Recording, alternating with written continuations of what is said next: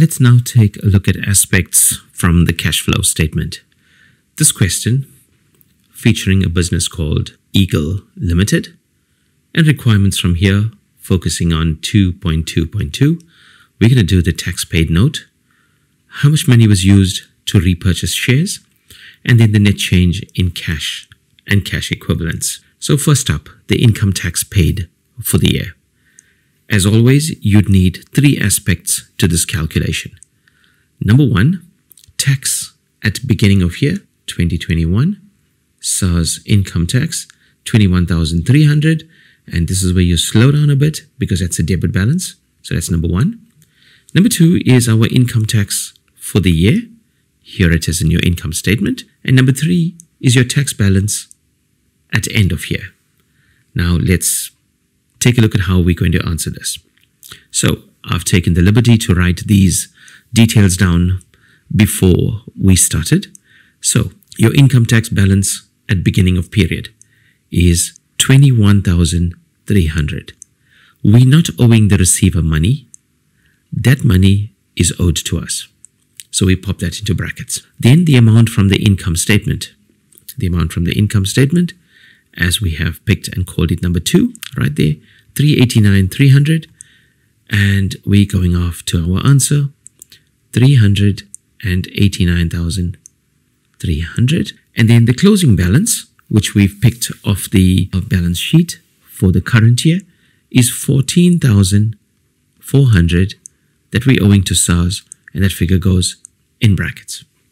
Now, if you were to take these three amounts and crunch them, you'll arrive at an answer of 353,600, and that would be your total for tax paid for the year. Secondly, we now are asked to work out how much money was spent in repurchasing the shares that had been in the hands of the shareholders. So let's take a look at what we need to do. We need to know what's the share prices like. And so we look at shares, share capital. We've got share capital for this year, 11,968,000 rands. We go further down, not much by share capital, but we do know we've had 1,180,000 in issue at beginning of year, a further issue of 300,000, not interested in that one. But number of shares repurchased on 1st January at 1 Rand 40 above the average share price. 120,000 units were bought back from the hands of the shareholders. And at year end, we finish up with shares to the value of 1,360,000 in the hands of shareholders.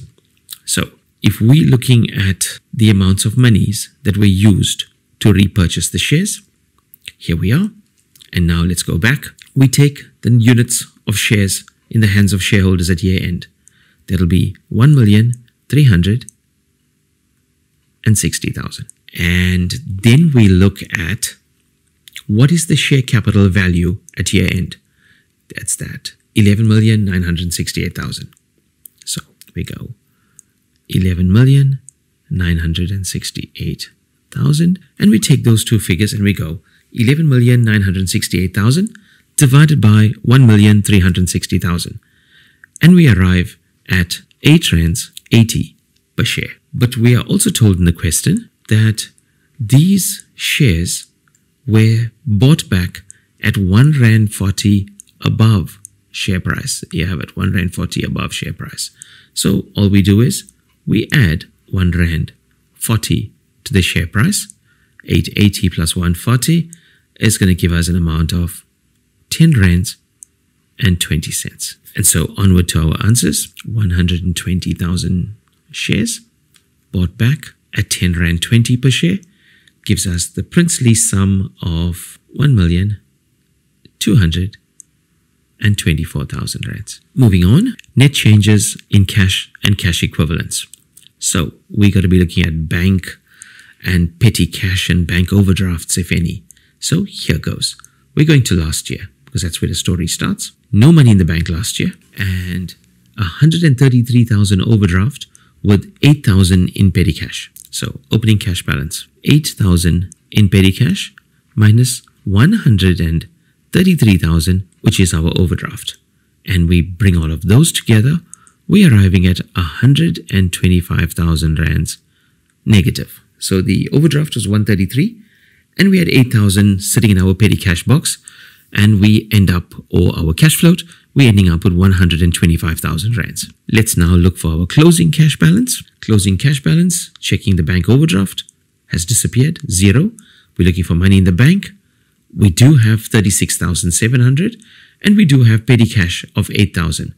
Together, those two have given us 44,700. And so, closing cash balance, 44,700. And so we're looking for our changes in cash. We had a negative 125,000 and we ended up remarkably with a positive 44,700.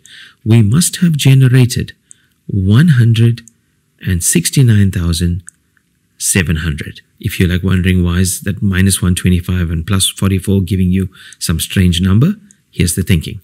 Here's 0 on the timeline, right? And here we sit at minus 125,000. And there we sit at year end at 44,700. So we firstly had to generate 125,000. And then we came to 0.